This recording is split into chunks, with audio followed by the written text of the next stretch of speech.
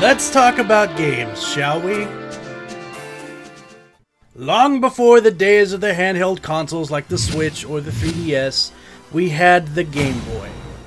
To run the Game Boy on the go, it took 4 AA batteries and came with a whole lot of accessories that I will not get into this video. The whole reason I'm doing this video is because not so long ago I was cleaning my house out and had found a corner of the area that had been long forgotten. You see, as I was cleaning, I had found a brick white box-like object that seemed very familiar, with several smaller boxes that looked like cartridges. As I investigated further, I had noticed it was my old Game Boy and several games that had long been forgotten.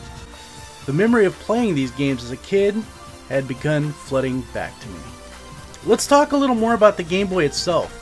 The Game Boy is an 8-bit handheld game console made by Nintendo, the first in the Game Boy franchise.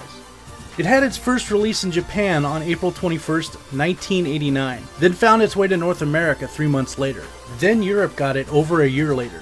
It was designed by the same team that developed the Game & Watch and several Nintendo Entertainment System games. The Game Boy combines features from both the NES home system and the Game & Watch hardware. The console comes with a dull green dot matrix screen with adjustable contrast, a directional pad, 2 game buttons, and a start and select. It also has a single speaker with an adjustable volume dial. The Game Boy Portable System has a library of games which were released in plastic ROM cartridges such as Batman Forever, Tetris, the Mega Man games, The Legend of Zelda: Link's Awakening, Missile Command, Castlevania, Metroid, Super Mario Land, and if you had a Game Boy Classic, you probably got your start on the first Pokemon games.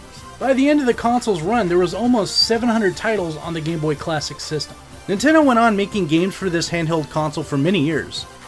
Then they came out with the next generation of Game Boy, but that's another story. When I found this old brick game console, a flood of memories came back to me. Like where I was when the game was purchased after hours of begging my parents for that particular game. Or sometimes it being a Christmas or birthday present.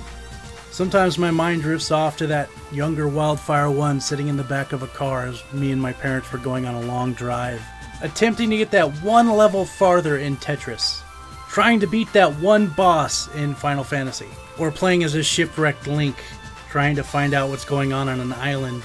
Back when the Game Boy came out, there were several pros and cons to having it, especially compared with Nintendo's rival Sega, who released the Game Gear in April of 1991, which was only a few years after the Game Boy was released in North America. Some of the pros of having a Game Boy back in the day were, it was a portable game station that had a pretty good battery lifespan. It wasn't Game & Watch. Let's face it, Game & Watch sucked. There was a whole bunch of games to choose from and play. The thing was indestructible. One even survived a barracks bombing in the Gulf War, and still works to this very day. Seriously. It's on display at the Nintendo store in New York. Some of the cons about having the Game Boy Classic were, there was no backlighting, so you had to play it in a well-lit area. The coloring of the games were very dull because of the dot matrix screen, and having to constantly buy batteries for that son of a bitch. The Game Boy Classic was discontinued sometime in the year 2000, but sold a little over 119 million consoles before its reign ended. It's funny how something even like the Game Boy can give you so many memories and nostalgia. Thank you, nerds, for walking with me down memory lane on this. We'll see you next time on the next Let's Talk About Games. What game consoles or games bring you nostalgia? Let us know in the comments section below. We absolutely love to hear from you.